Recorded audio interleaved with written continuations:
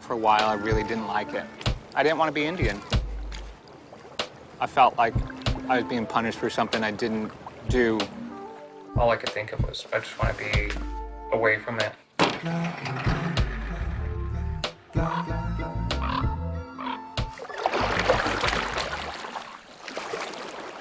When it's fishing time, honey, there's no messing around.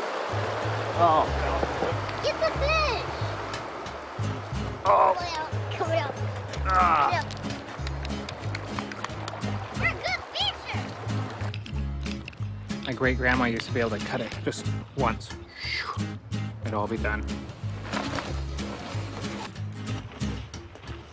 Nobody can step on you once you learn what your house is, who you are, and where you came from, and how you got where you're at. My aunt, Cookie, came and picked me up in San Diego and brought me back to Alaska. I was raised by all these women. I want to say there was 7. Ellen, you want some help cutting them? Do you know how?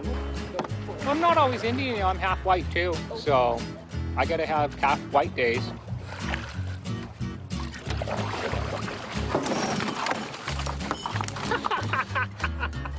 The lovebird design I was telling you about, the eagle, the raven, you know, I try to keep it as traditional as possible.